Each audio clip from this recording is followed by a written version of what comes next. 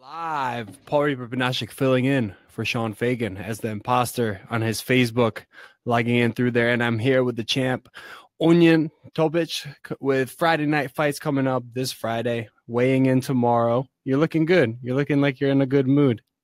Yeah, man, I finished training yesterday. Yesterday was the last day. Yeah, that's it. Once I finish training, I'm in a great mood. Before that, don't fucking come near me. How much weight do you normally cut? For this fight, it'll be about 8 pounds. 8 pounds. And you're right Yeah, there? yeah. So I'm good to go. Man, that's beautiful.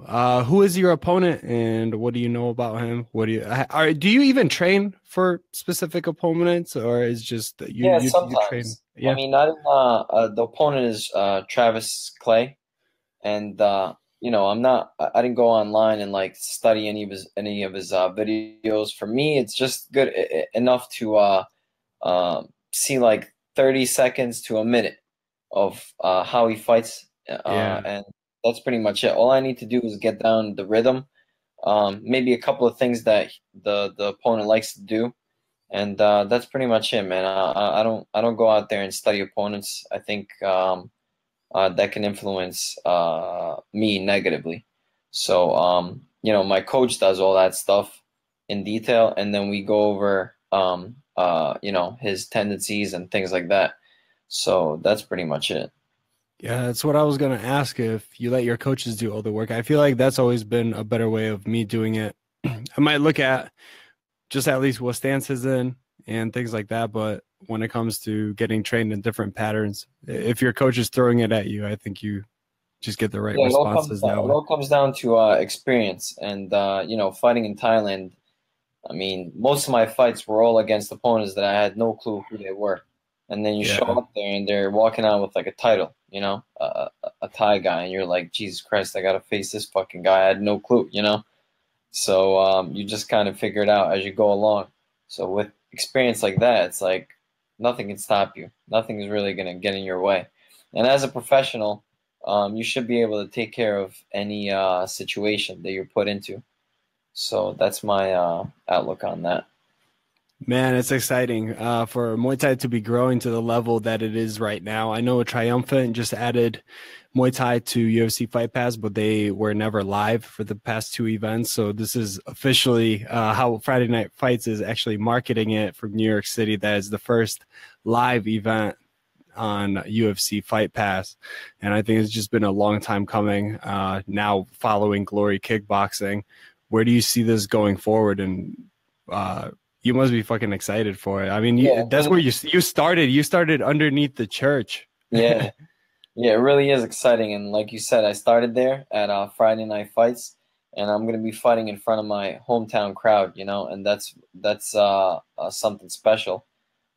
So I'm going on there to make a statement and put on a very good show. For the people, I mean, you've been featured on Sean's channel multiple times, on mine, doing some of the fan favorite tutorials and things like that. And then everyone kind of knows you from your Instagram videos, just playing sick beats and getting your pad work done to them. Yeah. Why don't you just give a little bit of a background just of your being raised in Europe and making your way over here to the States, and just your entire journey of going through Thailand, just kind of cliff noting it. I was born in Bosnia as a Bosnian Serb. We had to once the war started in Bosnia, we had to move to Serbia. That's where it was generally safe for us.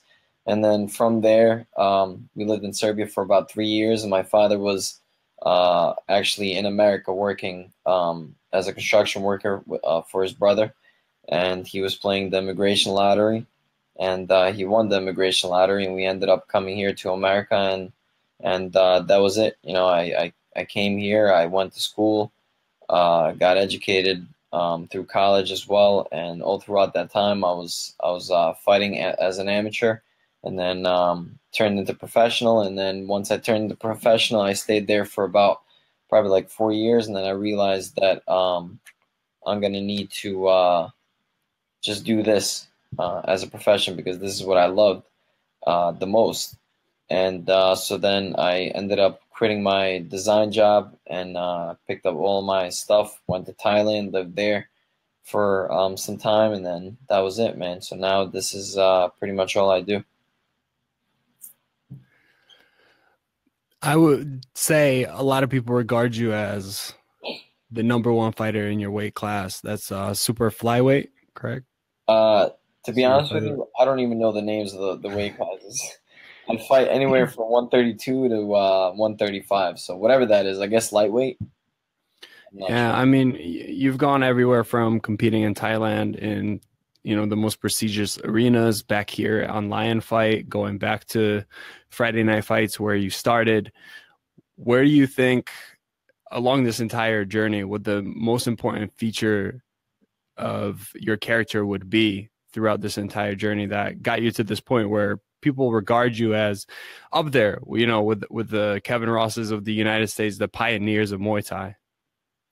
I guess just being a professional, taking everything seriously, dedicating your time, not fucking around, just taking it seriously, and that's pretty much it, man. I'm giving up a lot of things for the sport and to be on this level, and it's showing finally after over a decade. But that's what it takes. It takes like a decade, So and not giving up, because a lot of people do give up. They're down the road, maybe like 5, 6 years in, nothing's going their way, and then they just quit.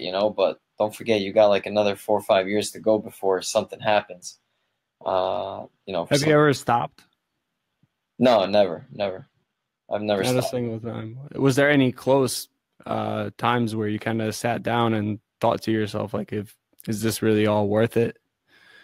Many times, but nothing to the point where it was like serious, where I knew I was gonna stop or something. It was just to the point like where it was like, you know, how am I supposed to make a living out of this? It's like literally impossible in Muay Thai. But like I said, I stayed dedicated. Now I have a name. Now I can do seminars around the country and things like that, so I can make money just off of the sport. So that's great, but all due to not giving up. I feel like those times actually piss you off to just figure out how to actually get it done. I feel like any time where I was about to stop and or at least I contemplated the different details of it, of like, why am I doing this in the first place? That's where I kind of figured out, like, fuck, man, I'm already this many years in and I just have to make some dramatic changes. I think those were the times where I did speak to my family and kind of tell them that it's either this and you support me, or I'm going to Thailand. Those big moves, and I know you've had those moves as well, especially with your family. Yeah.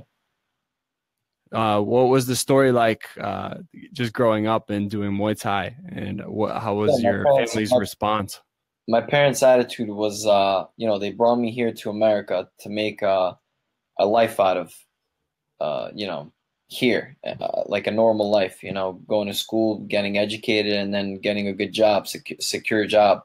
To them, fighting is like, like the last thing before you're just like giving up on life. It's like being like a drug addict or something. So it's like you're literally fighting for your life. That was their outlook. So they didn't allow me to fight. I had to keep my whole amateur career from them knowing that I was doing it. And that's literally what I would do. I would just, fight, and they wouldn't know I fought. They just thought I was training. I would come back home with like maybe like a blue eye or something like that. I would just say, oh, it happened in training.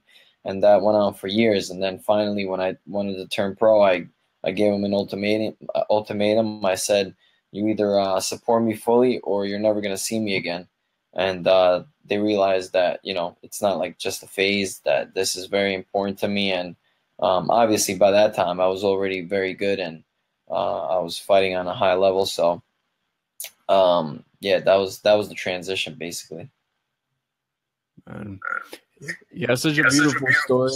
I want everyone to be able to follow along, whether it's on Instagram, Facebook. I know your website is getting a small redesign. You're getting a biography on there, Wikipedia, different things. Someone wrote you a nice little article there, and I just want you to shout out any of your sponsors, anywhere people can check you out, and then just what people can expect on Friday. Just give them the details so they can see you fight. Yeah, I want to shout you out first for writing up that biography on me. That was excellent. So for everybody that's watching, you guys will be able to see that soon. I'll have like a short version on my website and then something longer, hopefully on Wikipedia if I ever figure out how to get official. That shit working. Because that's Wikipedia official.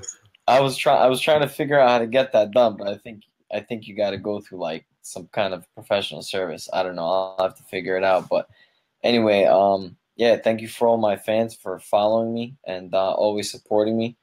It means a lot, it really does. And you know, obviously my sponsors, Infight Style, Clean Eats, my meal prep company, and On It. They've been on my side for a very long time already, and we're doing big, great things. And of course, make sure you guys tune into UFC Fight Pass. Sign up for that 7 free day trial. It's very simple to do. You'll be able to watch me fight this Friday, defending my World Kickboxing Association title, national title, and it's going to be a great, great fight. I'll put on a show, 100%. Man, I'm looking forward to it. I'm going to resubscribe to UFC Fight Pass. It's been a little bit. The last time was to watch myself, so now I'm going to add it on. Ognjen Topic, Friday night fights this upcoming Friday. Make sure you guys tune in on UFC Fight Pass. Hope you guys have a beautiful day. Muay Thai guy, minus Sean Fagan. Yeah, what happened to Sean? Where's he at? Sean just moved to Thailand.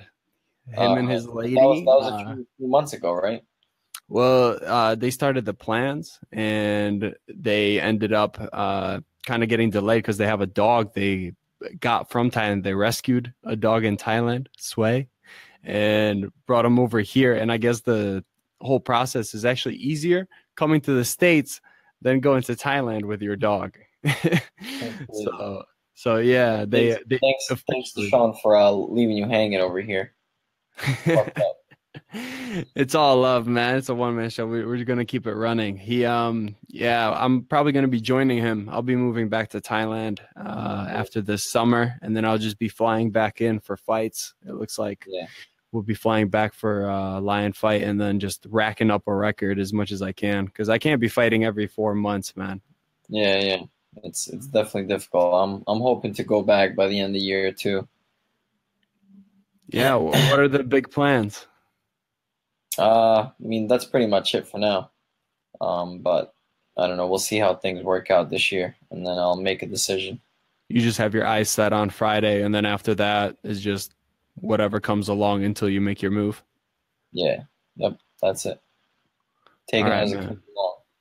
Yeah, definitely. That's what I'm doing until July time. But I'm gonna get out to Thailand and just take every fight that I can until. You know, you get those 45 days out when you're contracted, you can't fight. But outside of that, I'm just going to be, if it's a backyard fight in Thailand, that it is what it is, and then make the bigger paychecks stateside. Yeah. Let me ask you a question, Paul. Do you sleep and shower with that goddamn leather jacket on? Because I had it the last time we were sparring. Not just last time, but all the time. I love it, man. I love it. I have a couple of them. I got a couple too. I'm a leather guy. I am, man. I love it. That and some leather shoes to go with it. It's the European in us, man. We can't help it. I think so. I don't have. Yeah, I don't have any. Yeah, I had one tracksuit. Rid of it. No, I don't have any Adidas in my closet. I'm not a real European man. Yeah, I can't believe that. Oh shit. All right, man. You have a beautiful day. Take care. Looking forward to seeing everything leading up to the fight. There are some promos, so make sure you guys go on the Friday Night Fights Facebook, and you find all the stuff leading up to it. Once again, UFC Fight Pass, you can do your 7-day free trial. Super simple. Just put in your credit card, and then just keep it going after if you'd like to. If not, it is all good. So hopefully they keep this going. Do you know if they have plans of continuing this relationship? If this goes well, they'll definitely continue doing that with Friday Night Fights. So we got to make a big show, big statement.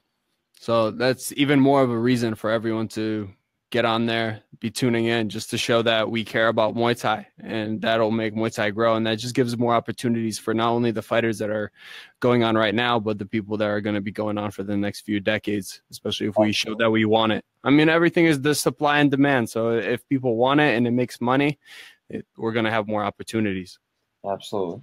And don't forget to follow me on social media at Topic Fight. Boom. And we're out.